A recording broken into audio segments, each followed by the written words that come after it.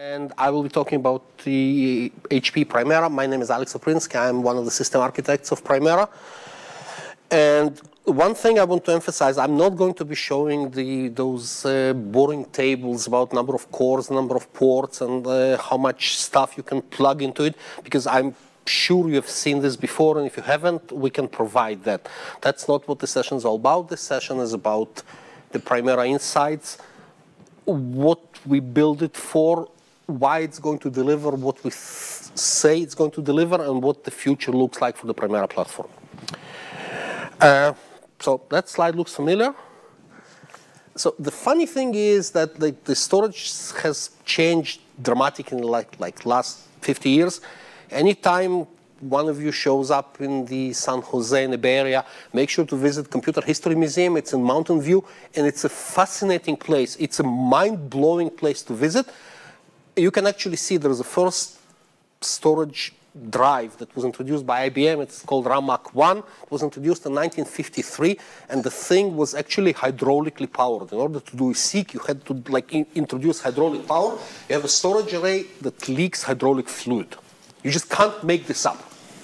And in the last Flash Memory Summit, they're coming up with things like carbon nanotubes. You can actually have a 1947 relay-based storage at the nanotube scale. This is mind-blowing at the same level. So the funny thing is the technology has changed quite a bit. In fact, it's changed so much that people stopped keeping track by what is the scale of capacity change in the world. However, the customer challenges haven't changed. This is bizarre because I've been doing this. I haven't been in this field for 50 years, obviously, but I've been doing this for a while. And it's always about the same stuff. Well, my infrastructure is too complex. I can't keep up. We just keep on changing things because those pesky users of ours constantly want different stuff. And besides, we have too many of them, and they all want different things. So we don't really know what to do about this. Basically, I just want to say this. I'm buying that stuff. That stuff is expensive. It's a reasonably large portion of my IT budget. Make sure you make the most of it. Make sure I pay the least. And if there are any problems, I don't want to know. So this is basically the summary of any CIO today. And it's very difficult to deliver on this.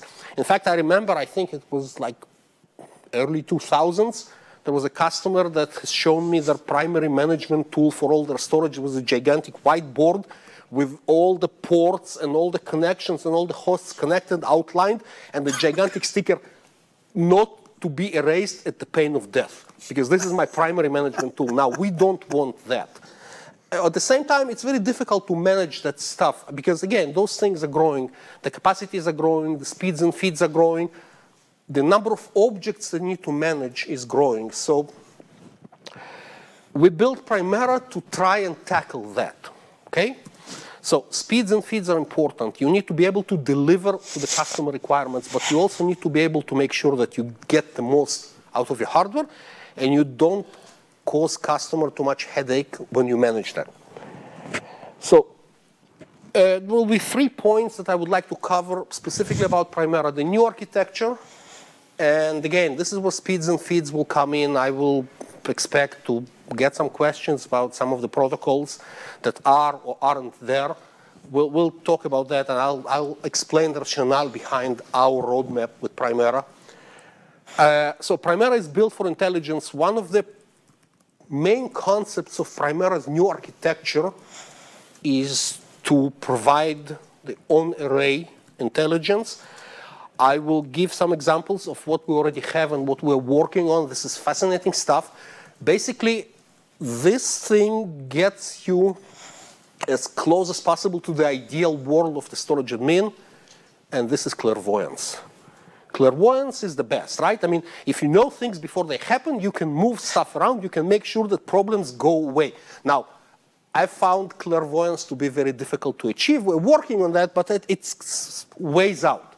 So this is the next best thing, and I think you will be impressed, just as I'm impressed by the tech that's going on right here. And the management and resiliency. So in fact, the way Primera is built, we're looking at the resiliency as part of management paradigm. One does not exist without the other.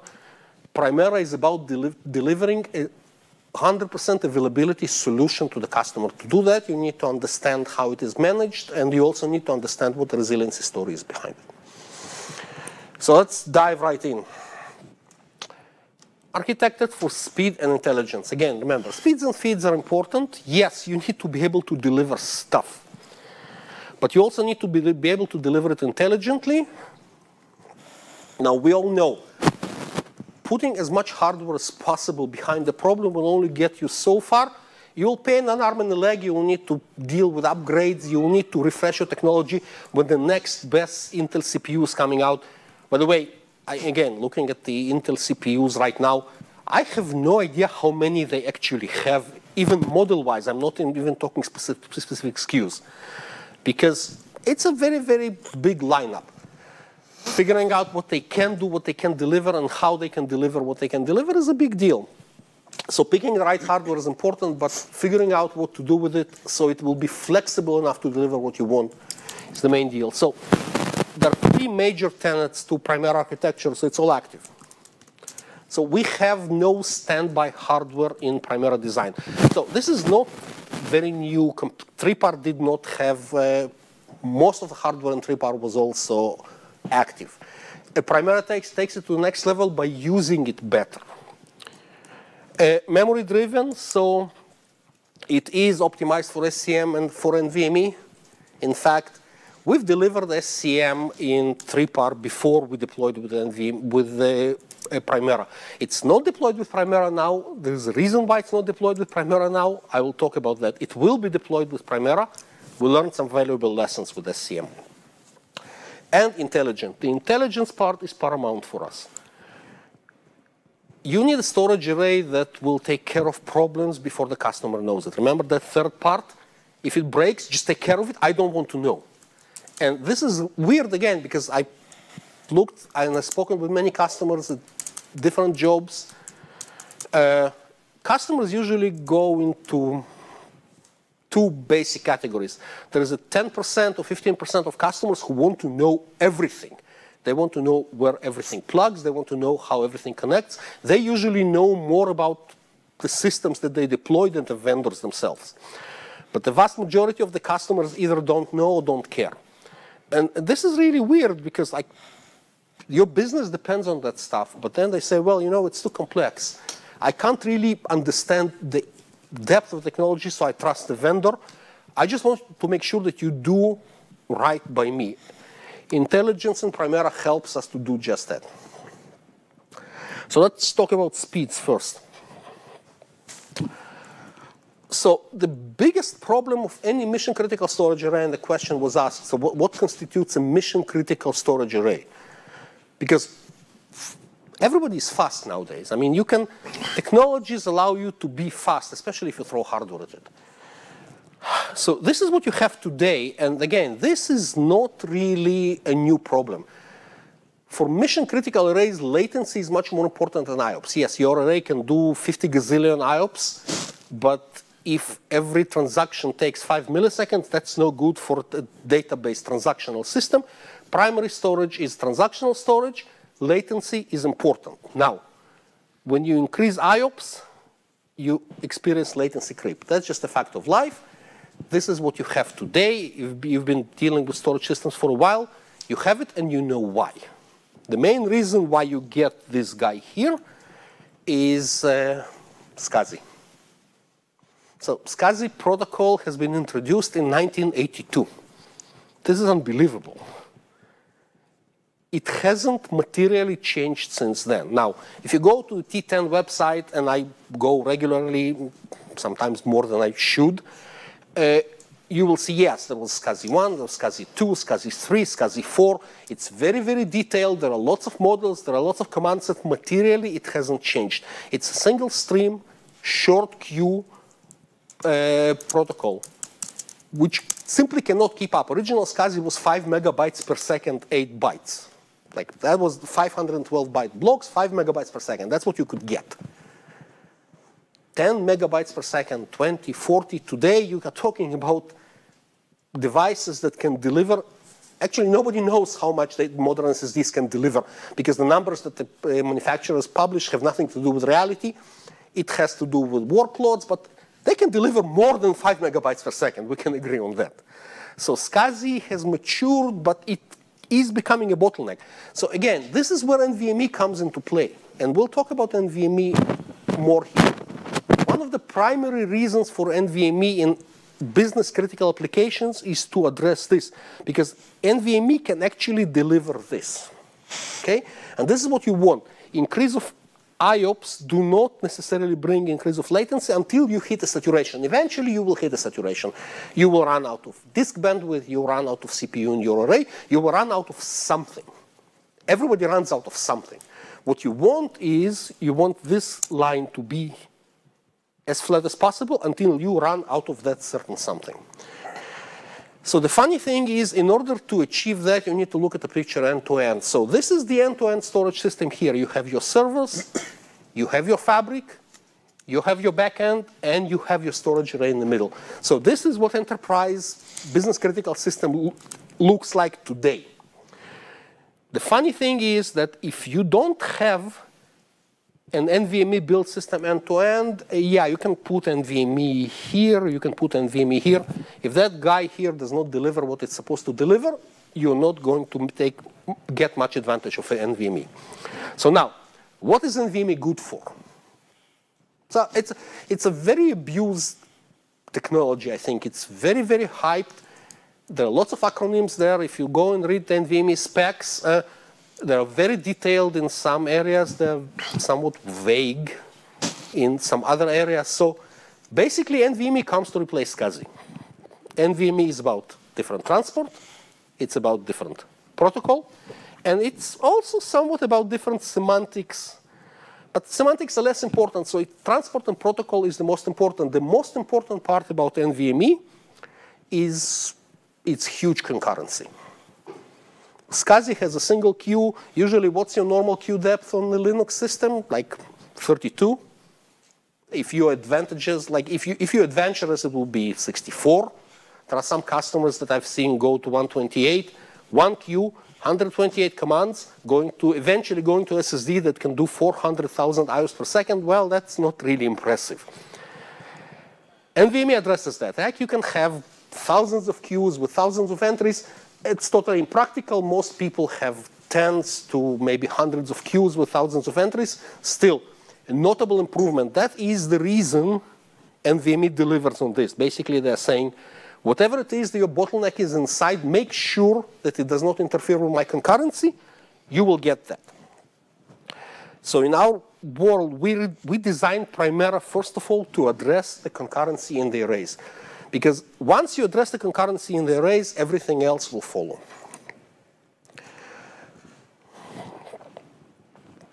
So no POSIF components, I already mentioned that.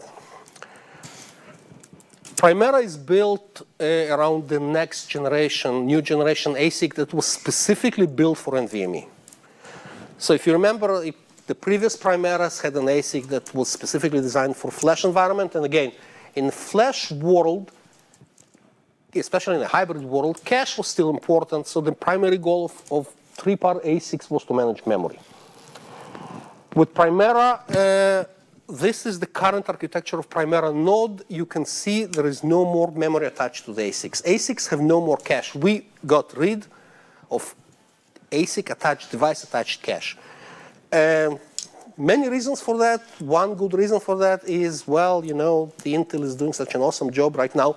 Memories have really picked up. You can configure as much memory as you like for today's CPUs. That was not always the case, but now it is the case. You can configure as much as you like. So we took them at the word. Works fine. That is actually something that allows us to unify memory and section it dynamically as needed. We'll talk about it when we'll talk about hosting other things on Primera. We've changed the ASIC design completely because, again, remember, the primary goal of Primera is to provide the NVMe readiness with concurrency. This is what it looks like. Essentially, to make a long story short, every CPU core on every node has a direct path through an ASIC to every CPU core on every other node. So essentially what we're having in Primera is a completely lockless architecture where CPU cores do not need to arbitrate for path to different nodes. Remember, Primera is active. It's all active. All nodes participate equally. All nodes exchange information all the time. And I/O can land on this node and be serviced on that node.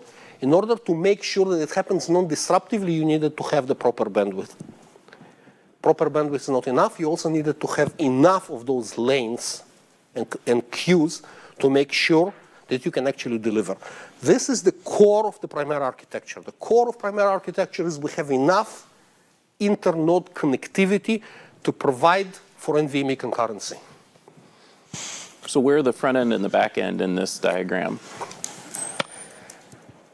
That's a great question. So they don't exist. Exactly from your point of view, front end and back ends are hosted by the CPUs. So this is, again, well, I had to make this claim. I didn't. I'm an engineer. So there are certain things, like, as you can tell, there are certain things that are kind of missed by engineers. They just do things. So keep on asking those kinds of questions if there are some things that are not clear. So each one of those CPU in Intel's world is this huge thing with a heat sink, but it houses multiple CPU cores. So modern CPUs can have 20, 40 cores, depending on the model of the CPU you use. Each one of those purple rectangles is actually a CPU. So it can have 20 cores each. So each, on a large Primera, each node will have 2 CPUs. Each CPU can have 20 cores. And those CPUs also have PCIe lanes that feed the HBAs for front end and the HBAs for the back end. So they all exist here. The idea, though, is that each CPU has a path to each core in each CPU has a path to each core on every other CPU locklessly.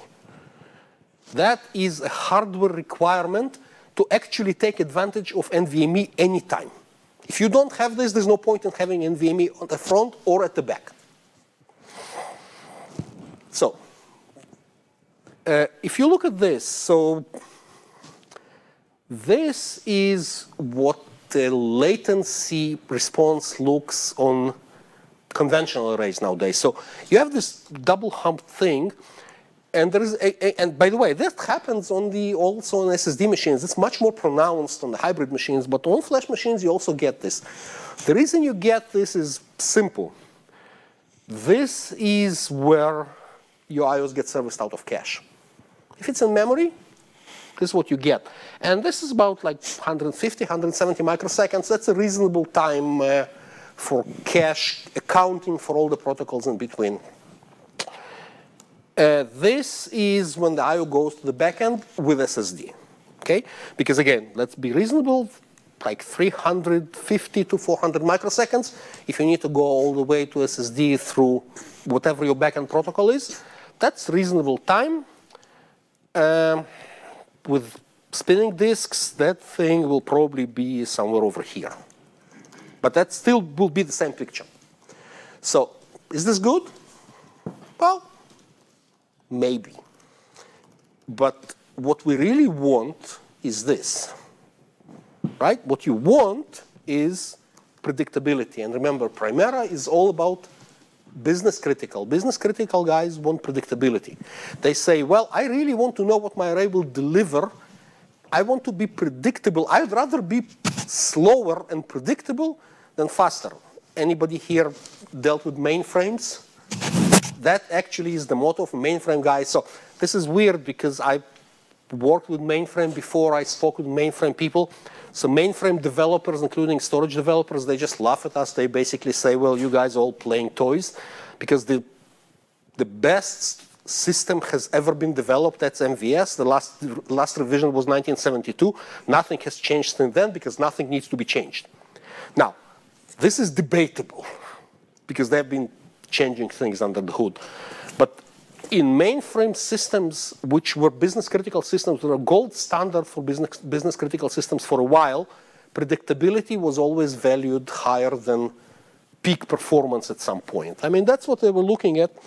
So this is what Primera is delivering. We want to get most of our I/O serviced in under 300 microseconds. Primera delivers on that. Okay? So the interesting thing is once I'm sorry to interrupt. Is that microseconds or milliseconds? Microseconds. Okay, thank you. Because there's a 300 MS, 0.3 MS, and it was confusing to me. 0.3 milliseconds. Yeah. That's 300 microseconds. Yeah. Yes? Okay. Yeah. No, those are 300 microseconds, so this is confusing again. Visualization is not my thing. So this is what we deliver today. This is what we deliver today with current Primera architecture without NVMe. Okay? This is, you can actually, that's what we get. And this is not in the lab. We get it on the real life customer workloads. So if we deliver this today without NVMe, the thing that NVMe will give you is, instead of converging those two peaks, because that's what NVMe's primary job was. NVMe's primary introduction for other systems was to get this thing here. Now, we can deliver this without NVMe, so the best you can get with NVMe in its current form is actually get this thing and move it a little. Sure, we can move it. Introduction of NVMe will deliver that. Not disparaging that. You want it moved to the left. In fact, the customers want it moved into negative territory. Basically, they want you to service their IOs before they ask for it. Clairvoyance. By the way, anybody here online, make sure to Google S4 super simple storage system. You'll get a laugh out of it. It's a hoax. I mean, some people are nodding because they know about it. The point is that someone made a joke online years ago saying, well, the best system is the system you never need to read. Just write the data, and since you never need to read it, it will give you the best performance ever. It's a hoax. The website exists. Write-only memory. Well, write-only memory, and that's called super simple storage system. You Google it. It's hilarious. The point is they have a price matrix, and some people actually try to buy it. The reason people try to buy it was that that sounds really cool because it's really, really simple. I don't need to worry about a bunch of stuff. That shows you how much customers know. You need to help them out here. The point is, with NVMe, yeah, we want to move this to the left. Absolutely. We will be able to move this to the left. But without Primera architecture, we wouldn't have been possible because you just moved both humps to the left. And that's not what we want. So again, summing up. So Primera is about all active. It's about memory driven. And it's about completely lockless. So we can deliver those numbers in a 4U package. And those numbers are actually real-life numbers. This is not lab. This is not benchmark. This is not a carefully orchestrated workload which is just designed to deliver hero numbers. This is real-life transactional workload-based. And I think in the 4U package, this is damn impressive numbers. Yeah, so how big is this machine? So you said 4U. So the Primera is, that particular thing was measured on the 4U machine with no external drive racks. So I don't recall the exact capacity, but it was configured with reasonably large number of drives, like 96 SSDs or 128 SSDs, but nothing like earth-shattering. So it's not a demo queen. No. This is like, again, we decided not to publish hero numbers anymore because that kind of diverges from the goal of Primera being the mission-critical thing, because you can publish hero numbers, then it violates tenet number 3, because when it gets deployed at the customer site and they run something else, suddenly they get 1/3, 1/5, or 1/10 of what you promised, and now you need to go and explain, yeah, you're also running that stuff that we did not really plan in demo. We don't want to do that. And I agree. I think that IOPS today are really not the metric we should be relying on. I think when we talk about latencies, particularly latencies and scalability from array to array, and fabric, and the protocols leveraged there. That's where the real differentiation comes. 100% agree. Latency, especially for business-critical apps, latency, stable, predictable latency up to your saturation point is what you need to worry about. If you want more IOPS, you can put another array into your workload. Besides, it comes back into resiliency. We found that people don't really want to have multi-petabyte boxes with thousands of customers running on the same array. I worked for a different company. I think back in a while, we had a customer that had like 20 arrays and 4,500 servers attached to them. So that was not really a very well-balanced or very well-designed architecture because they kept on running like crazy trying to figure out where the hotspots are between those arrays. So you don't want to put all eggs in one basket. You want to deliver predictable latency when you want someone to tell you you're running out of IOPS. Those are the two things we found out to be most helpful. Deliver good latency and give ample warning when you're running out of IOPS. Things can be done. So where are we with NVMe? Can I ask a quick question about the chart before you move on? So the elimination of the double hump, is that just the protocol change, or does this also have to do with the medium? Are you talking? Yeah, so that depends. It depends on the system. In some cases, with some people, the elimination of the double hump would be a combination of architectural things. In Primera, yeah, I specifically mean in your case. Yeah, so in our case, it has nothing to do with the media. Primera, that was taken with the SAS media.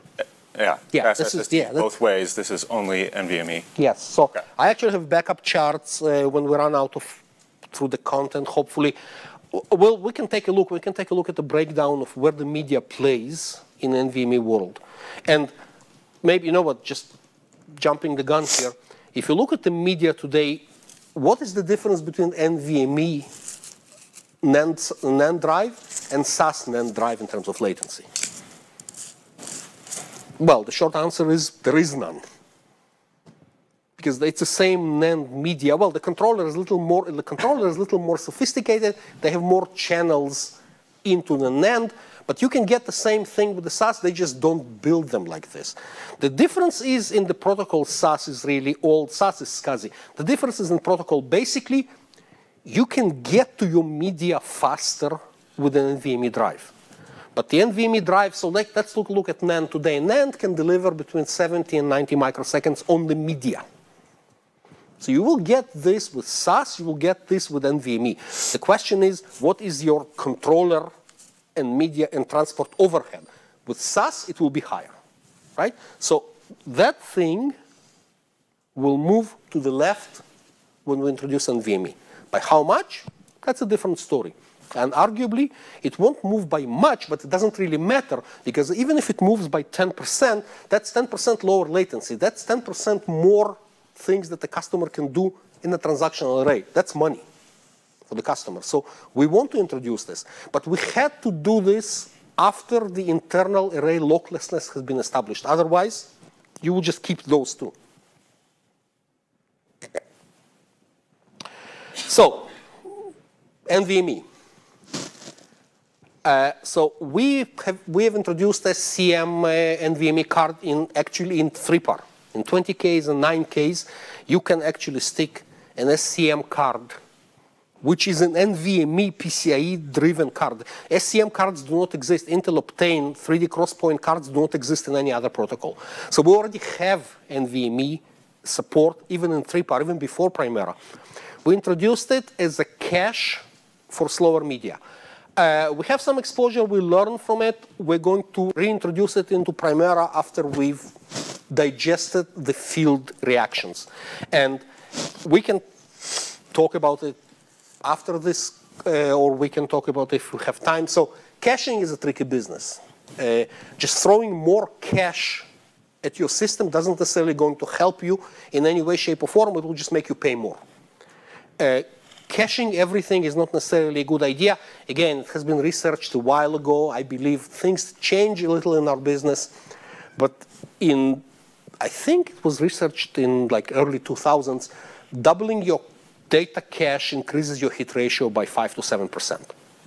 That's just a fact of life. Now, thing is that with storage class memory, you can more than double your cache. You can increase your cache tenfold because those media are very, very large. So if you increase your cache tenfold, will it increase your hit ratio by 50%? Well, you know what? Not really. Not with the current world's architectures, not with the current workloads. We see more and more random workloads out there because the hosts tend to randomize. multipathing tends to randomize. People tend to randomize, so caching needs to be more and more intelligent. We'll talk about that. That's a direct segue into intelligence. But we do have NVMe right here. So next thing is NVMe backend. So we will have NVMe backend. The point for NVMe backend for us, as you can see, you're not going to get much out of NVMe backend with Primera because Primera already delivers pretty awesome latencies. What I've shown you, the previous chart, that's a true chart. Right now, the numbers are we can deliver approximately 75% of all our IOs under 250 microseconds. Again, this is a measured number. This is not some benchmark. We measure like our normal read workloads will give you 250 microseconds and 75% of the time, which is good.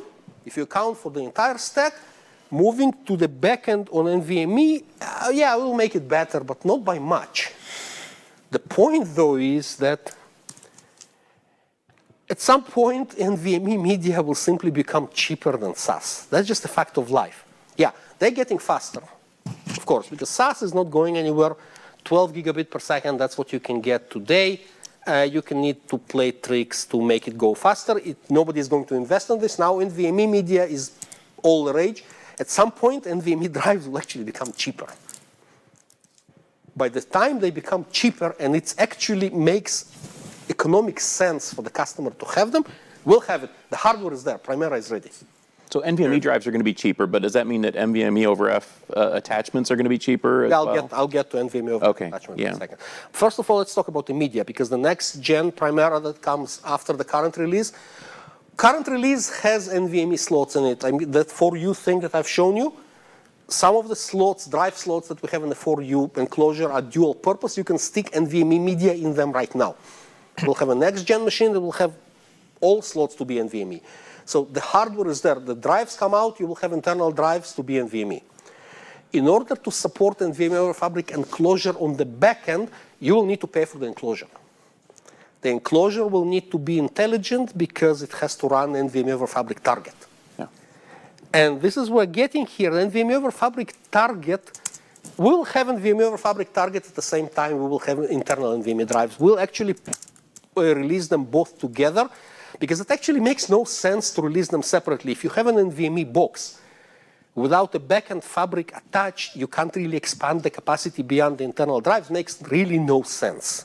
So they're going to come out together. And that box will be slightly more complicated than the current ROG SAS enclosures, because the current SAS enclosure is just a SAS extender.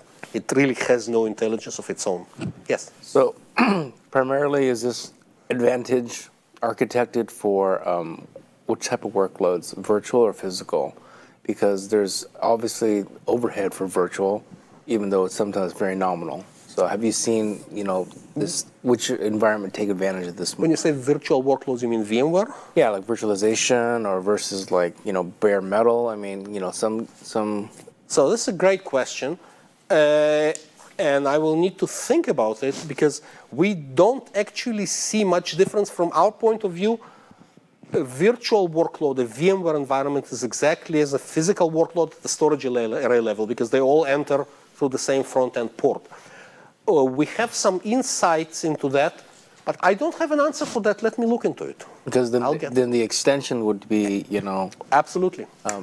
Cloud or containers, that kind of thing. Yeah, absolutely. Yeah. Let me get into that. That's a wonderful question. So again, the backend is all about cost. Do you have speculation about how long it might be until we might start seeing the price come down to where it's more competitive? So you guys are going to hold me to it? No, not at all. Well, so yeah, so the speculation is the probably end of 2020, beginning of 2021. That's faster than I thought. Yeah, that's that's market-based speculation. By the way, again, anybody attended the Flash Memory Summit, the current Flash Memory Summit? There is actually speculation that in 2030 there will be no DRAM. Fast-performing storage class memory like MRAM will replace DRAM, and that will really break our world, because DRAM has implications for refresh. Just imagine that you can build a CPU complex that doesn't need to refresh DRAM. That means essentially that your servers will be able to draw 1/4 of the current power. But that's speculation. So, front-end attach. And there's a very, very bright point here, it's customer adoption. So customer adoption is important. So NVMe over Fabric front-end attach, Primera is ready today. You can run NVMe over Fabric fiber channel on our current hardware. It requires software support. The current LPE 32Ks that we use in Primera front-end HBAs can be used for an NVMe over Fabric target over fiber channel. The one question is, well, actually I have two questions. A, who are you going to connect it to? And B, why? So, who you're going to connect it to right now is Linux. You have a Linux initiator and NVMe over Fabric initiator for fiber channel, I think in 4.18. It's not really widely adopted, but you can connect. Why? That's a great question, because the only reason to use fiber channel for NVMe over Fabric is to retain your infrastructure. Okay, you invested gazillions in your Fabric, you want to retain it. At some point, there will be customer adoption. When there is a customer adoption, we'll have it. Hardware is there. There's not going to be any hardware changes. We'll support both fiber channel and raw key over either 100 or 200 gig. And again, that's not on us. That is on the initiator, depending when the initiator becomes available, the technology. So both 100 and 200 are available today. 100 is like CX5 is reasonably cheap. The CX6 is not so, because it's not very widely adopted. But the main point is a Fabric. Who has widely deployed 100 gig Fabrics for their hosts? That's not there yet. At some point, it will be there. When it is there, well, again, I'm not talking about the hyperscalers. The hyperscalers, what AWS does inside their big shops, it's up to them, because they can actually throw hardware at things and make things happen. From the business perspective, enterprise business class arrays won't have this until like probably end 2021. And yeah, we're running over time, but then Beth finished earlier, so I have more time. And I have some more awesome things to share with you guys. So the last thing about Primera architecture, and that is kind of my mind-blowing thing which you need to retain. And this is the last slide, so there was someone told me that people remember the last thing that was said. So remember this. Primera software was redesigned the same way Primera hardware was redesigned, and the main goal of Primera software is to get away from this into this. And I know those are just a bunch of squares on the slide, but what they mean is that original software was always deployed as a package. It had all the features combined. You wanted a new feature, you had to get a new package with all that's implied. And that was cumbersome, to say the least. So we've changed things in how Primera is run, how Primera is deployed, how Primera is updated. But those are just enablers for us to move here, where in the future, if you need a new feature, you will get the binary for that feature. It will be deployed. You don't need to redeploy the entire software. It will be much more non-disruptive. I wanted to say much less disruptive, but much more non-disruptive sounds cooler. And we'll be able to host applications that will talk with Primera data path. And most of those applications have to do with intelligence, because we want to make Primera to be self-tuning, self-administrating as close to clairvoyance as possible. And this is a great segue into my next section, which is essentially intelligence changes everything. You can build the best machine with the best speeds and feeds, and it will only take you so far, because remember that third point, if it breaks, just have it somehow fixed without me knowing about it. That's the preferred mode of operation, at least for 85% of the customers. So to do that, there are multiple things that we can actually do in Primera to harvest the world's data about all the storage arrays that we have out there, in order to make Primera self-tuning, in order to make it literally self-healing. So there was a question about InfoSight. The first thing about InfoSight was that, we know what's going on with like 80,000 machines or so that we have on an installed base.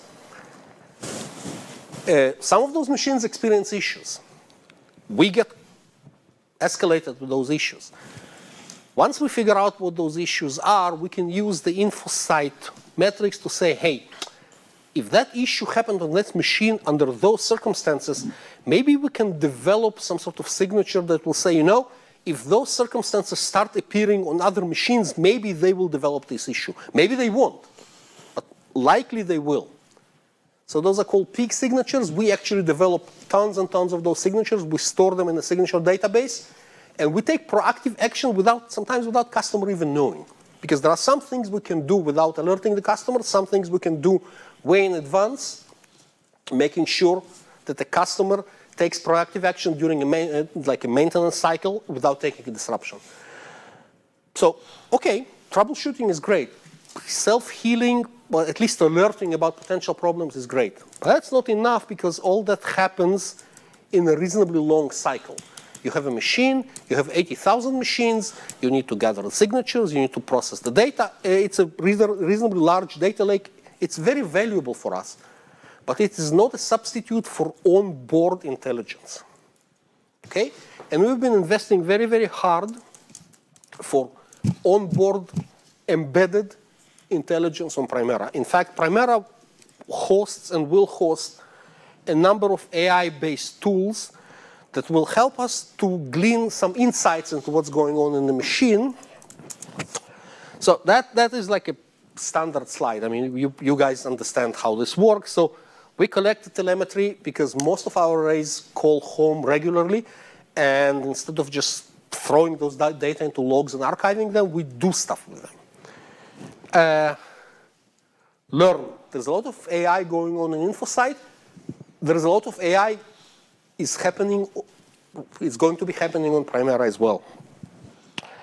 Correlate with other machines and then act. The act part is the challenging part. I'll talk about this. So as I said, some of that stuff that we gather from the field and some of the stuff that we run on the arrays actually offers something that we call insights into what's going on in the data center. So those three we already have deployed. So topology insights. 80% of the problems happen outside the storage array. As painful as it is, usually storage people get escalated, well, you know, my storage array is not working. But this is just the tip of the iceberg. 80% of the problems happen elsewhere, trying to help the admin to glean where the issues happen, understand why they happen, which VMs are responsible for those troubles is very, very important. So topology insights, this is not really an AI. This is a statistical correlation engine. Some people, there are some purists in the AI ML communities that balk when you refer to statistical correlation tool as an AI. So we're purists about everything, so you can rely on us to balk. So that's why I had a disclaimer out there. Yes. We have a tool called Performance Insights. So Performance Insights is something that is built to address the next question. Okay, I've used Topology Insights. I've identified who is the culprit. Okay, now, is this the hardware problem or something else? And this is a surprisingly difficult question to answer. 80% of the time when you hit a performance issue, this is a hardware problem. You're running out of steam on your hardware. But it's very, very difficult to actually say that because arrays nowadays are very, very complicated and customer environments are even more complicated. Let's say this is not hardware. What else is there? So we have something called workload insights that can tell you, has something changed? Is my performance problem contributed by my workload change? Maybe my array is currently misconfigured. Maybe something changed. Maybe I onboarded a new application that now changed my workload pattern, and I no longer fit what the array was originally sized for. You'll be surprised how difficult it is to troubleshoot those kinds of problems, because nobody knows what the array was sized for 4 years after it was bought. And again, you don't want to know. So those are specifically, we call them insights. So topology insights, again, it's a statistical correlation machine where we observe performance problems over the timeline. And this, again, this is a true graphic. You can actually use that on SSMC. And you can actually zoom in on a performance issue and then follow through from a VM to VMDK to a data store to a specific host virtual volume in the system. So that gets us to the question about virtual to physical. So this thing here is designed to connect the virtual to physical, just provide you with a path. Because I don't know the answer to the performance question, but I do know the answer to troubleshooting question. This is an astonishingly difficult problem to troubleshoot, especially if you have thousands of VMs deployed and changing daily. Having a timeline, figuring out what is going on, how, will help you to figure out what changed. You can actually identify, we have a very, very nice chart, which I did not include here, that shows which VM is to blame. We have a tool that can actually break down the path from the VM all the way down up to the drive and can highlight, are you running out of physical port? Are you running off the VM or the data store? Is there an issue with the VMDK? It actually highlights it color-wise. So you can zoom in. It gives you a zip-lane view into what's going on. Is that an engineering tool or a customer tool? No, this can run on SSC. And is this Primera or is this 3PAR? So this is available with Primera. We'll consider backporting it with 3PAR, but it's available with Primera. So InfoSight-driven analytics is here. Yes. Does this come standard, or do you need to purchase? And you don't need to purchase anything. All licenses are included. Okay. I do like that. That was one of the things that Nimble did really, really well, is to just include everything. You buy the thing, you get the thing. Yeah. Well, yeah, you buy the thing, you get all the things. Yeah.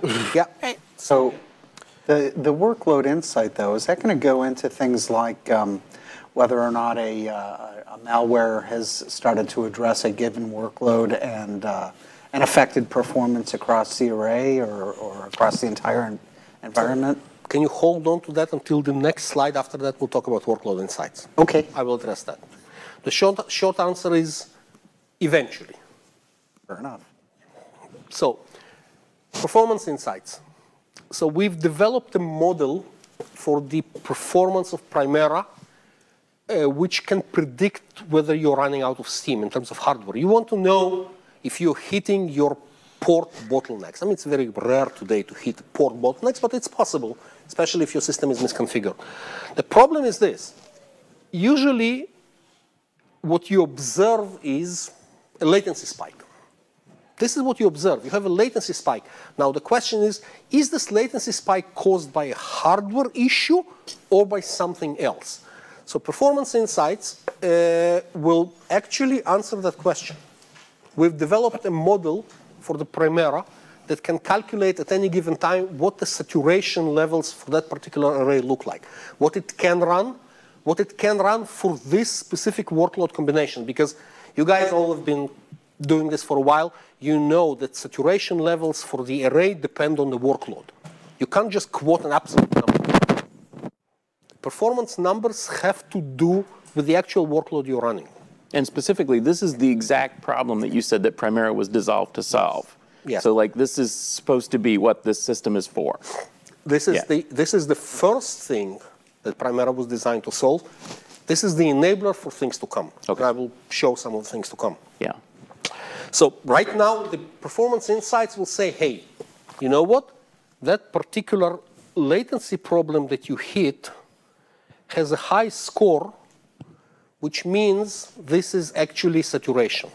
This is a cause for, you have a problem, yes. Nobody is disputing that. But that problem is because, as of now, your array is running out of its consumables to deliver your workload. We'll tell you what workload. But essentially what it means is you need more stuff. And in many cases, people will be happy to buy more stuff. They just need to be told that it's there. Diagnosing this particular problem today can take months. I can tell you this from experience. I've been called on many performance issues in the past. Trying to figure out what happened is very, very difficult, specifically because it happened in the past. So this is a performance heat map that's live?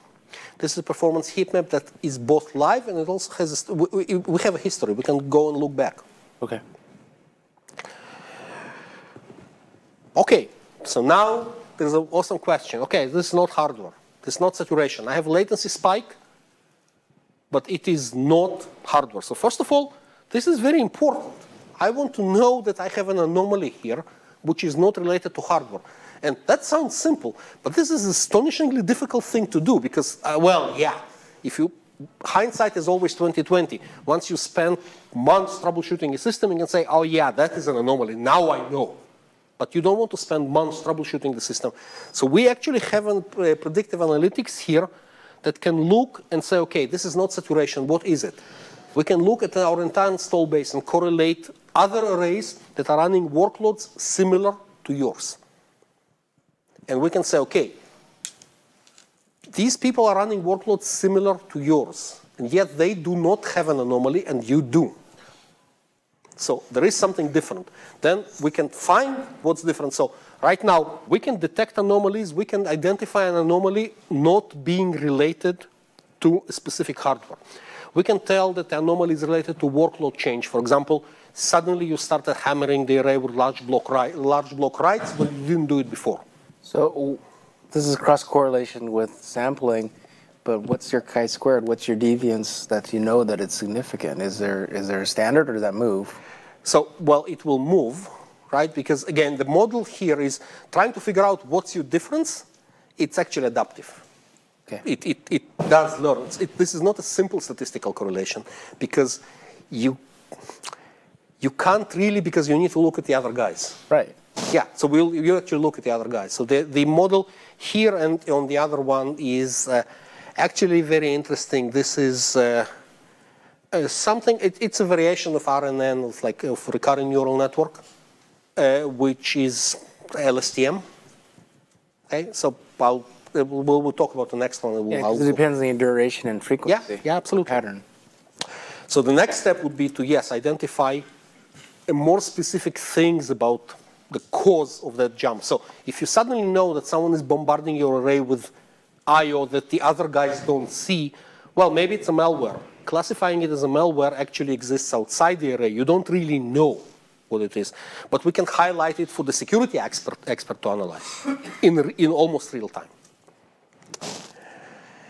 Right, so the next one, this is something that we're currently working on. And this is what Primera enables. This is really an awesome thing for us. Is we want to get to a point where the entire storage system is run by AI and not by deterministic algorithms. So in real life, so one of the reasons we don't publish hero numbers is because in real life, arrays run many, many things inside that have nothing to do with host I/O. Everybody knows that, right? We do housekeeping tasks. You do certain movements around. You do replication. You take snapshots. Sometimes you move things around. How do you do that? How do you schedule that? Well, how do you schedule that? Actually, that's easy. That's when the customer wants you to, most likely, or when you run out of stuff internally. Today, you start moving things around either when you're running into trouble with lacking some resource or when the customer activates some operation. And those internal tasks, they just run, and they have significant latency impact. They just do. And most cases, people complain, well, you know, suddenly I have performance problem, but I didn't really do anything. Yeah, you didn't, but the array did. And most of the times, the throttling of those things is really drastic. One of the ways to deal with this is to say, okay, you know what? I'll just throw hardware at it. I'll just reserve hardware for that stuff. That comes into active-active. Yeah, you can throw hardware at it. Then your system will have 40% of your hardware doing nothing, just being there in case. That will make it more expensive. Or you can say, you know what? I will just make sure that the host is not impacted. So I will just throttle my internals to a point where they practically never happen. And some people do that, some people do this, some people do a combination of both. What we do is we actually developed an adaptive model trying to figure out what customer workload patterns look like. So I hope you're going to tell us why this is AI and not just passive adaptation. Yes, because what it does actually, it actually learns, tries to identify the non-trivial patterns in the customer workload on the array. Because looking at the field means really nothing in this particular case because every array circumstance is different. Yeah, let's hear too what's happening on the array versus in the cloud. Yeah, what's so pre-trained versus so post-trained. Here, Yeah, nothing happens in the cloud. This happens on the array. So there's an LSTM-based model running on this array, which basically looks at what customer workloads look like, and it trains itself on the array. so it's your array, not yes, on. this is your global. array, because otherwise it really does nothing. Yeah. Once it trains itself on your array, it predicts what your patterns will look like in the future. So that is, it's surprisingly difficult to see here, but there's an orange line and there's a blue line here. So the orange line is our prediction, and the blue line is what actually happened. And again, this is not a Photoshop. You can just take my word for it. This is real-life measured system when we are able to identify customer workload patterns. Now, this is a huge thing because everybody knows customer has daily, weekly, monthly, quarterly workloads, but those are very, very broad categories. What you really want to understand is what happens at hourly or even minute intervals. That model is what it is. And because it runs on your array, it's periodically retrainable. Because you have this, the moment you identify that there's a delta between what you predict and what actually happens, you know that model needs to be retrained. It gets retrained on the array. So you're saying that with an AI response, you could be sorting data to avoid cache miss. You could be warming the cache up ahead of time. For example. For example? Yes. So caching is an awesome example. It would be really nice to be able to prefetch the data into cache when you need it. And that's one of the things we're going to do. Evicting from cache is slightly different because evicting from cache is a much more overblown problem nowadays. Caches are really big now. Used to be a big issue, but right now, no. Prefetching, yes. Again, remember, it's all about latency. Making sure the data is serviced out of as quickly as possible, that's a good thing. Currently, the first target for this is to mitigate the effect of the system tasks. So specifically, inside 3PAR, you used to have things called region moves. If any of you know about tune VV, when you need to change the VV from one type to another, that thing usually it may cause disruptions depending on what your array is doing right now. So this is a real life measurement, what the latency spike used to be without running this AI, and this is what happens when we apply the model. So the spike is still there, okay? Anybody who says that they can eliminate the spike, well, they're probably lying.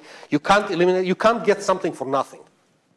But what you can do is you can get to a point where your latency is actually back to like a sub-millisecond range as opposed to 2 milliseconds when it was with those spikes. And this is a truly awesome thing. Yeah, this is actually really, really cool, and I'm glad that you're spending some time on it because as a longtime storage administrator, what you said happened is really what would happen. I mean, the array would basically just sort of drive using only the rearview mirror, and when things got loaded, it would say, "Uh-oh, panic, shut stuff down, stop doing stuff," and then stuff would stop happening, and it'd be like, "Oh no, what happened to the road? Now I'm gonna, start doing stuff," and it's just totally reactive. Yeah, and just imagine what you can do with this. So cloud. So cloud is my second favorite topic after NVMe because everybody is so excited about cloud. Customers are really excited about cloud. They don't really know what they want to do with it, but they're really excited because it sounds cool. And I know I'm being a bit sarcastic here, but from the storage perspective, compute-wise and network-wise, clouds are awesome. From the storage perspective, unless you run everything in the cloud, there are some paradigm issues. So everybody knows about archiving to the cloud. Everybody archives to the cloud. Archiving to the cloud makes sense if you never want to read your data again. Well, especially if it's a public cloud. If you never want to read your data again, if you just need to stick it in there for compliance reasons, you put it in the cloud because it makes sense money-wise. If you need to read it back, well, so some vendors make sure that you pay. So it is very important to put stuff in the cloud that you're not going to read on a regular basis. So tiering into the cloud is a very, very difficult proposition unless you have something like this. You can figure out, what's going on. You can figure out what needs to go where. You can figure out what your access patterns are. You can stick things in the cloud that you're not going to need to read anytime soon. There is a lot of potential with those types of models, and this is just the first one. And I couldn't agree more. I think that it's a caveat emptor situation. Your customer who doesn't analyze where that data should reside, that application should reside, is not really doing their due diligence. By the same token, even if you know that data isn't going to require access immediately, it doesn't mean you can't ever get it back. It's just about egress charges, correct? Yes, it is. But the idea is, again, that will allow you to figure out better what belongs where. This is just trying to, and the idea here is that those kinds of tools identify deep, non-trivial patterns in the customer workload. Identifying deep, non-trivial patterns is a long-thought goal, because you can tier inside the array as well, because new technologies are coming, new different type of drives are coming. You want to tier even within the array. Trying to figure out what to put where is a non-trivial proposition. Anybody here is familiar with the Monday morning syndrome or the weekend syndrome with the tiering? Because usually if you run a workload, then Friday afternoon your workload cools off because everybody goes home. The stuff gets tiered to your slowest storage during the weekend. Then on the Monday, everybody shows up and then your array crashes. It happens. So the problem is that the way people avoid the weekend syndrome is by saying, okay, don't tier on weekends. Sure. It's not a good answer. Bingo. It's not a good answer. This is much better. Well, and that's the perennial problem with all kinds of storage management and storage stuff, is that basically you're always trying to substitute your own intelligence or whatever you may have of that for whatever the system wants to do. And that's why for so long, we did, you mentioned like whiteboards full of, information. It was all spreadsheets, Excel spreadsheets about where every little bit of data is placed. And it took a long time to convince storage admins to allow the system to tune itself. And yet we're still having that problem. Yeah.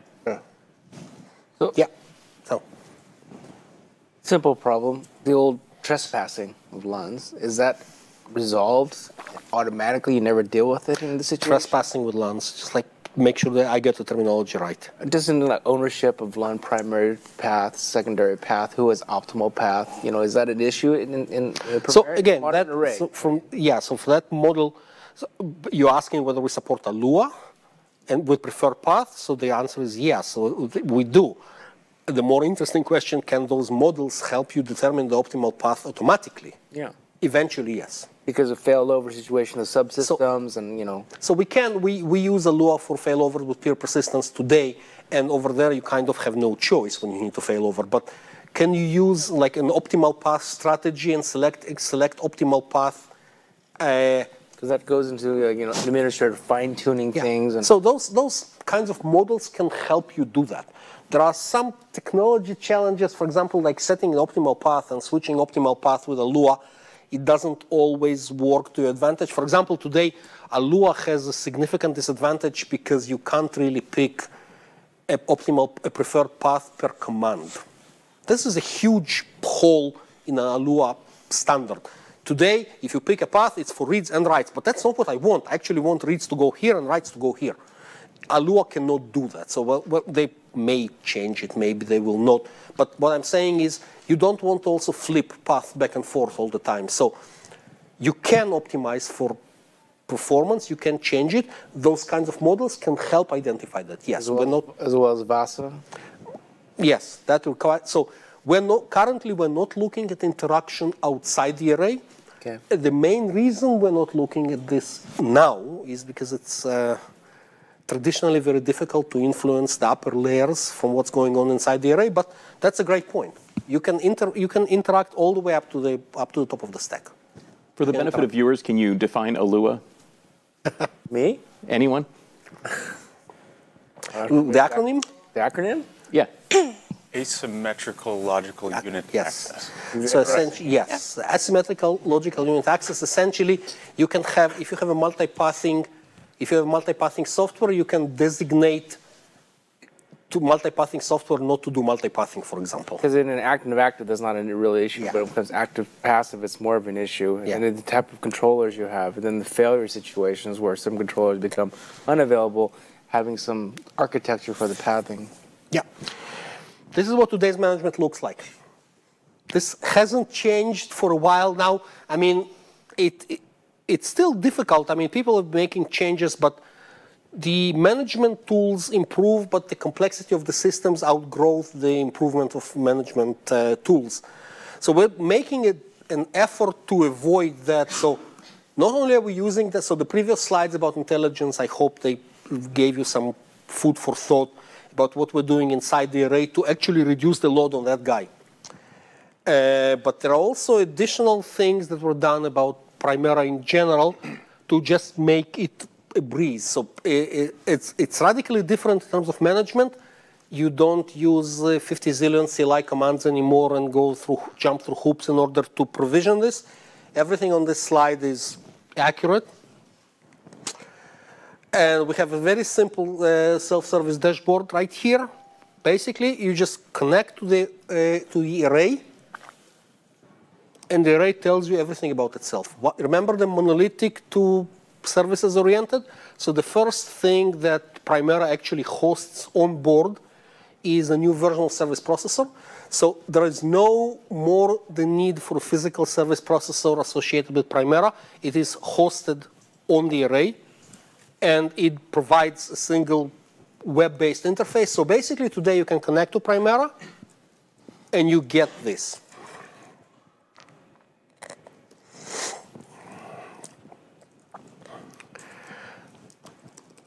With Primera, you no longer need to reboot the nodes when the upgrade happens.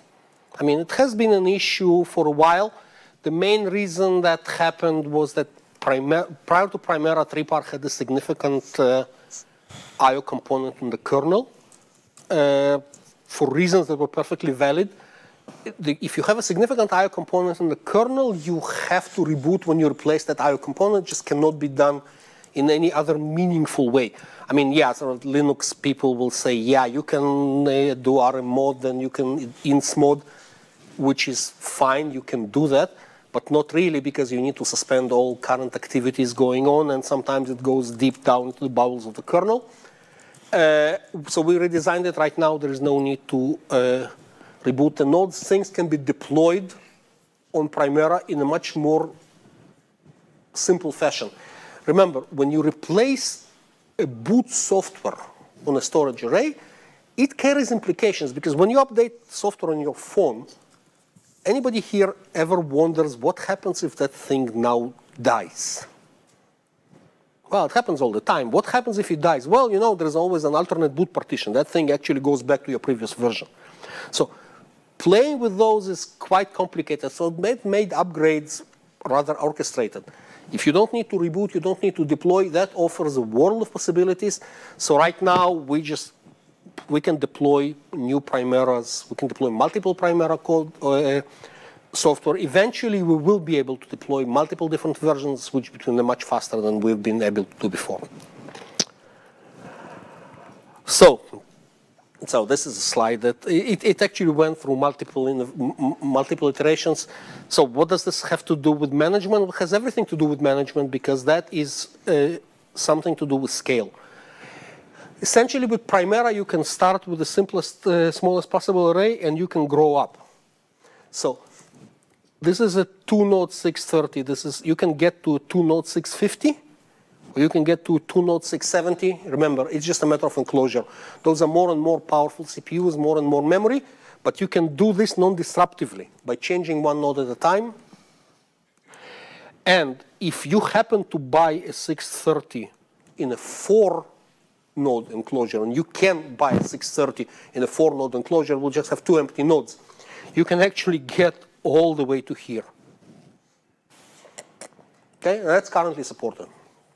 So what are the differences between the different models then? So number of nodes, the amount of memory, type of CPU.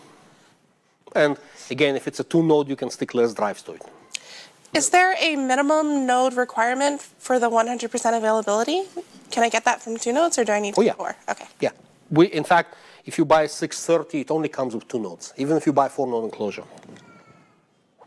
How do you guarantee 100% availability? That makes me a little nervous. That makes you a little nervous? That should make like how the engineering team feels. Well, everything on this slide and everything on the previous slide, it's a combination of things, right? Well, engineer it properly, detect things before they happen, make sure that your management interface is simplified to take care of this without disruption. It's a combination of things. So, for example, the only condition to 100% availability guarantee is you need to hook your array up to InfoSight. It needs to report, it needs to call home. So we need the telemetry. Yeah, in fact, I remember somebody asked a question at the press conference that we did at Discover and asked, what if I can't? What if I'm in a dark site and I can't hook up to InfoSight? You can't have the guarantee. I mean, InfoSight's key for us to deliver this. If you can't hook up to InfoSight, we can't give you the guarantee. That's fair, and that's a fair requirement. Yeah. But some of the people didn't seem to quite understand that, but. So the timeless part was mentioned a couple of times. So remember, the investments are timeless. The investments are timeless in hardware. The investments are timeless in software. The investments are timeless in media. So as I mentioned before, we will allow you to retain your SAS media even when we go to different types of controllers. At some point, that media will just go end of life. But until that media goes end of life, you will be able to retain it. Remember, SAS media. You will still be able to retain it. So, resilient, again, it's all active-active. We don't have a single point of failure in the system. Services-centric OS, where we can replace parts non-disruptively. We'll talk about data protection in a second. So basically, we have the same suite of data protection that 3PAR had, only it's optimized for Primera capabilities, and predictive analytics. So this is the answer to your question, how do we get 100% availability? The combination of those three. So this is something that we already know, because most of the time things happen outside the storage array, so we need to look everywhere, and we do.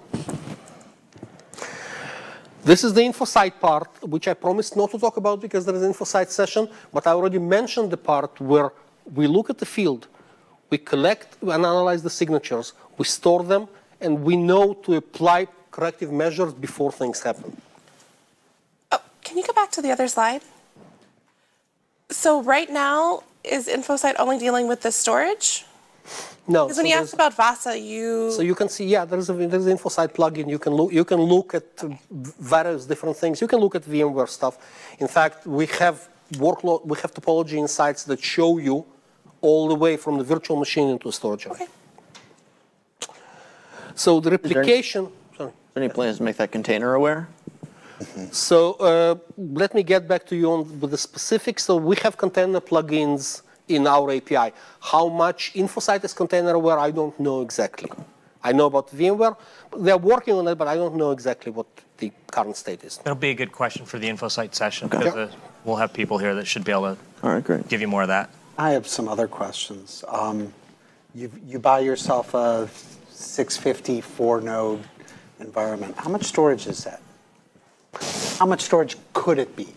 Yeah, so I'll look at, so we can, technically you can get a 650, so it has all the internal drives, and you can connect up to eight enclosures. I'll look up the exact number after the session.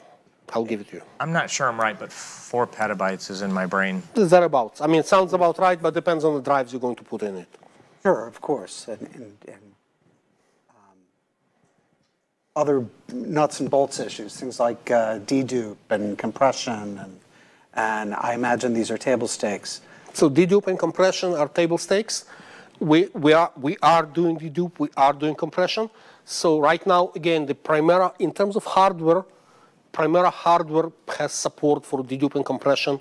Well, the dedupe engine, at least the compute of the SHA is done in the ASIC. Okay, we don't compute the SHA in memory like some other people do.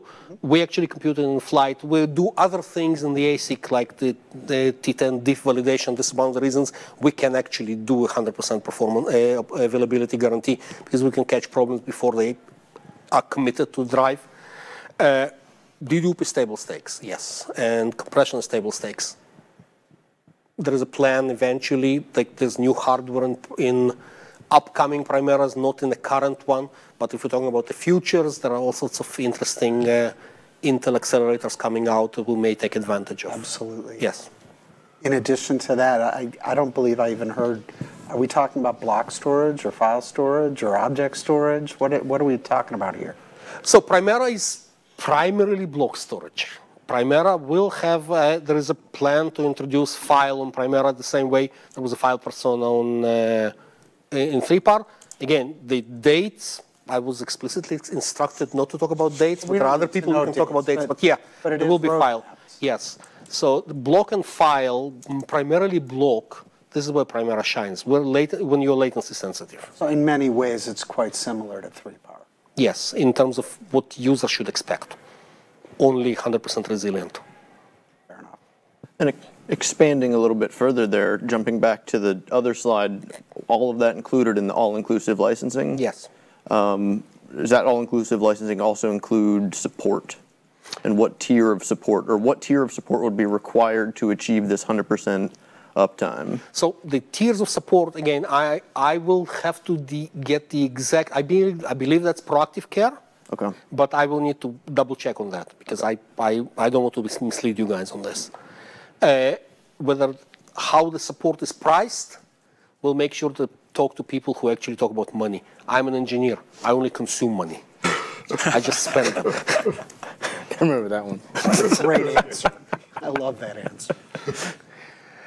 So replication, again, it's things that we know and love. One of the ways we achieve 100%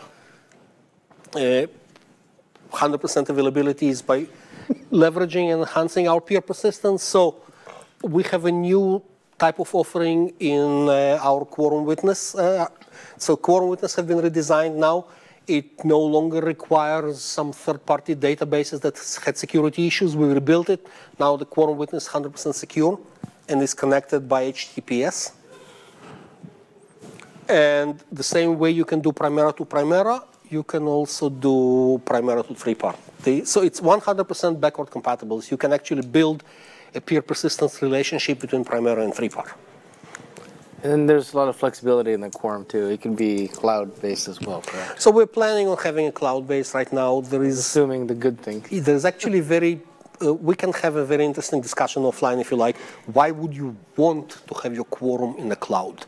It's been non-federated for sure. Yeah, but cloud, remember, I don't need to tell you guys, you know this better than I. Cloud, especially public cloud. It's not stable. Well, it's not always available because that's not their mission in life. I mean, it's available to deliver exactly what you're paying for. And if you want 100% availability, if you need a quorum witness who is the guy that's supposed to arbitrate whether your mission critical arrays are up or down, you may not want to have quorum in the cloud. At the same time, you may want it in a private cloud. So absolutely, that's non-disputable. So do you expect your typical new customer to be new to HPE storage, or do you expect it to be people that are looking to upgrade their? That's a great question. I don't have an answer for that. I would rather have them both. So in addition to Primera and Primera to 3PAR, we also have heterogeneous replication using RMC. So again, RMC is it's the same RMC, we just make sure the Primera works with it, and we can have an automated policy-driven replication with RMC to other arrays, including Nimble. So the end-to-end data integrity, again, those are things that you all know and love from the previous 3PAR architectures, but they are all included in Primera in terms of technologies, and all being heavily used. And this is how you get that. And with this, I will thank you for your attention. I'm actually done, and I'm only 23 minutes over time. So any questions beyond what I've covered? And again, I'll be here all day, so we can talk about it. So do you know what the genesis of this product was? Did they have customers come and say that they wanted 100% availability? Well, So I think for this segment of the market, right, where that tier 0 mission critical, storage is required, then the answer is yes, right? 6 nines is great, but if we could take that extra step, that's one of the things that we found was a key requirement for this type of customer. I mean, if you could imagine a financial sector, for example, a minute could be very expensive. And so is this available for purchase today, or has it already started rolling out? It is available for purchase today. Yep. And we're starting to ship. Yep. Okay. So just kind of to sum up the whole Primera story, this sounds an awful lot like 3PAR. Is this 3PAR? Is this a trick question? No.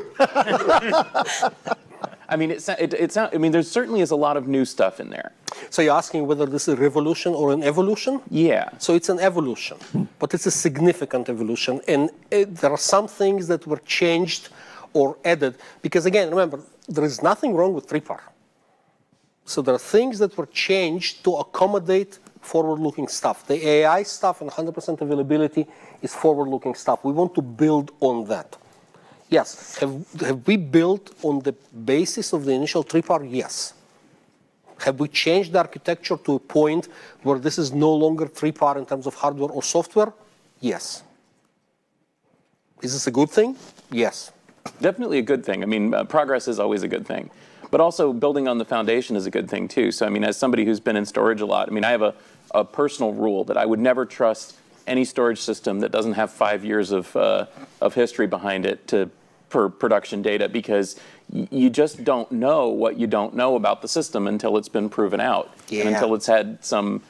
So frankly, my opinion is that I would be much more willing to use and enjoy and deploy a brand new Primera system, knowing that it's built on the foundation of of decade or more of storage development, than thinking that this is an all new system. Yeah, absolutely, and this is why I said it is. It is an evolution. Yeah, it's an extensive evolution, but it is. Yeah, and so the essential things, the things that reflect, because I mean, what is a storage array? A storage array holds your data for you and gives it back to you when you ask for it. Those components. Gives it back part is very important. Yeah, and well, that's the only thing that matters. It doesn't matter what else it can do. If it can't give you your data back, it's not storage. It might as well be a network. But that hurts. But that's the important thing. And so if I'm going to hold your data and I'm going to give it back to you no matter what when you ask for it is built on 3PAR, I feel better about this system. In fact, I feel a lot better about this system. I want systems to have history, and I want them to be proven, and I want them to show that they can actually give me my data back.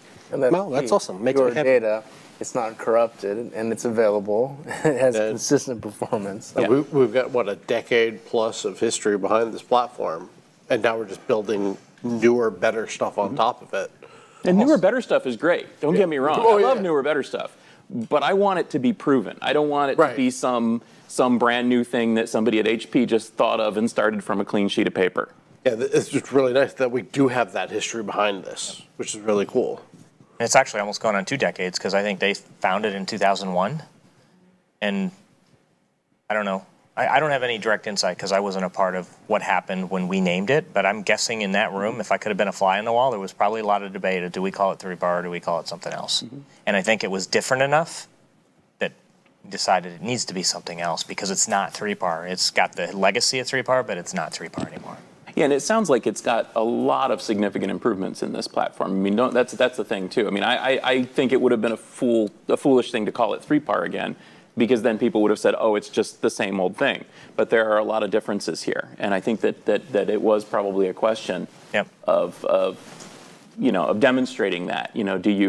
Do you call your new Ford the Escort or do you call it the Focus? I mean, it's significantly different, so we're going to upgrade it. We're going to give it a new name. Why just not give an example like a Bugatti something. Like The first thing I thought of when I like cars. I don't know. I had an Escort. It was a good car. Got me around. No argument there. Okay. I'm sorry. I gotta go back to this 100% uptime thing that we talked about. sticking in his craw. I mean, yeah, it is. It's sticking in my brain. I mean, that's a great claim to be able to make when you're walking into a pre-sales meeting and you have a technical director and a CIO sitting there and they hear 100% availability. That's great. I assume that comes with a shared responsibility model between HP Proactive Care, presumably, and the customer. Can you expand on some details of what that shared responsibility? It comes with shared responsibility, and no, I can't, because again, I don't talk about money. Okay. But it does come with shared. Well, not just money, but like.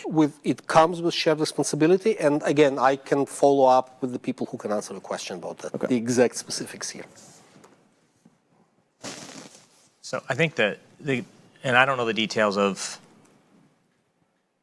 whatever might be in the documents when somebody gets it, but I know I've had it made very clear to me that there's really only one thing that the customer has to do. It's registered with InfoSight. And that's connected to InfoSight. Now I had somebody that just they were being really sarcastic. I did a chalk talk actually about this guarantee, and somebody was being sarcastic on YouTube. It's like, well, what if I pull the power cord out? Well, duh. I mean, I think we're not going to guarantee. It's clearly going to go down. and maybe that's actually in the details of the guarantee that I haven't seen. I would assume nobody in the plant is going to think. I think that's this kind of stuff is like the standard stuff, right? I mean, you have to provide like what happens if I don't have an uninterruptible power supply, or my power supply is from a hand-driven generator. I mean, sure. I mean, you can, but bad things will happen. So that reminds me.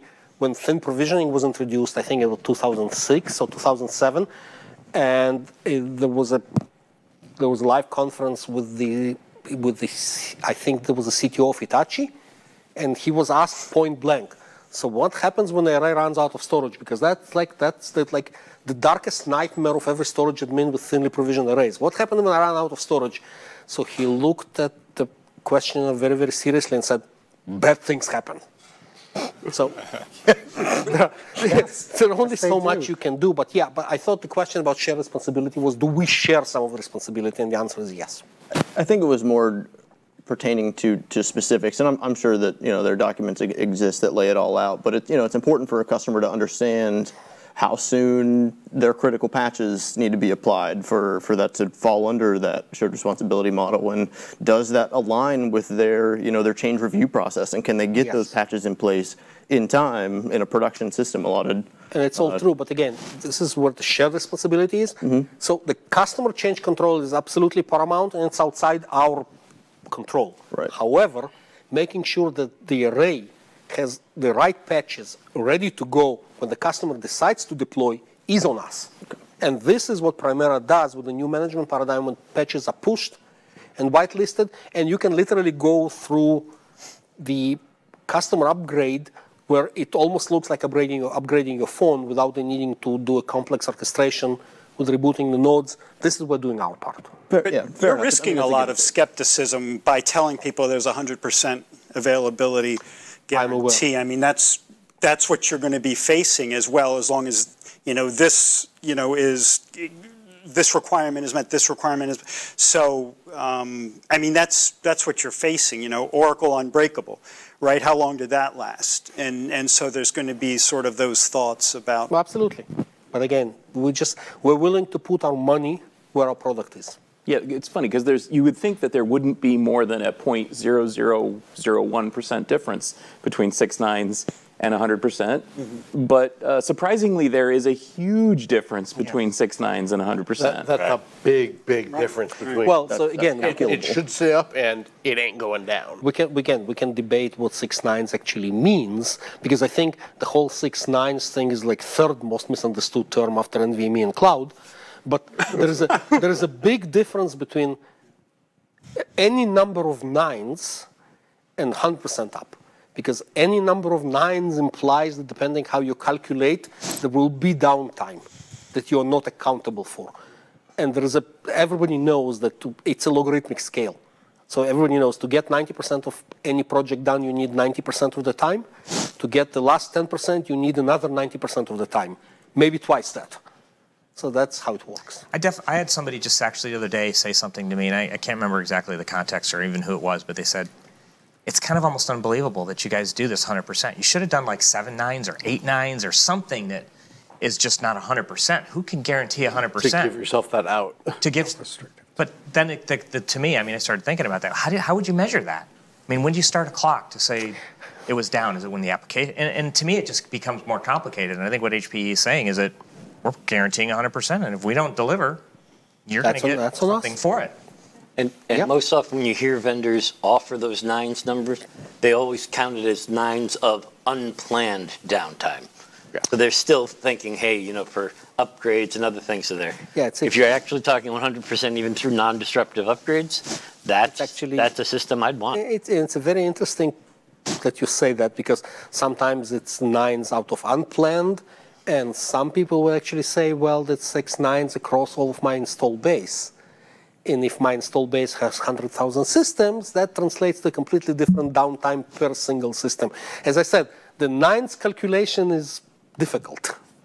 But also, it's for the so one other thing to remember is when we unveiled this at Discover, right, it was very clear that during the presentation and the unveiling, that this was 100% guarantee, essentially without loopholes, assuming proper deployment.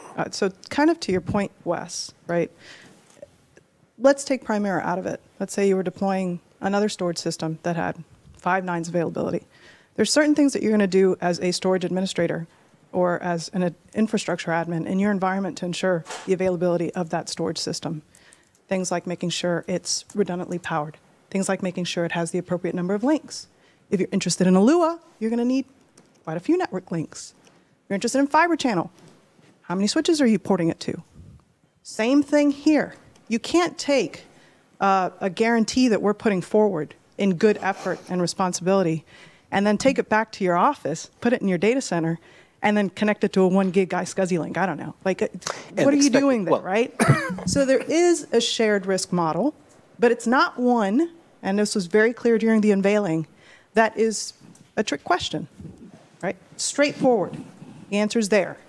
You have to deploy the system based on best practices. The cool thing is if you do that, we guarantee the uptime, right? So I think that should answer the question a little better, right? It's very easy to sit back and poke holes and say, well, what if the power went out? Okay, good question. Take the storage system out of that. What if the power goes out in your environment? What are you doing to ensure the reliability of your infrastructure? Most enterprises have floor PDUs that are redundantly powered. Most of them have an external power supply of some sort, a generator. Depending on the financial institution, many of them have multiple generators. Many of them have that power an entire block. So there's certain things that you have to take into account about deploying this system that you would take account into deploying any hardware component in your infrastructure, right? The key is, and this was made clear during the unveiling, especially at Discover, it's not a trick thing, right? If you do this right, and we'll help you do it, by the way, it's not like we're going to drop a box out there and be like, peace, right? We'll help you do it. You get the guarantee, right? Make sense? Yep.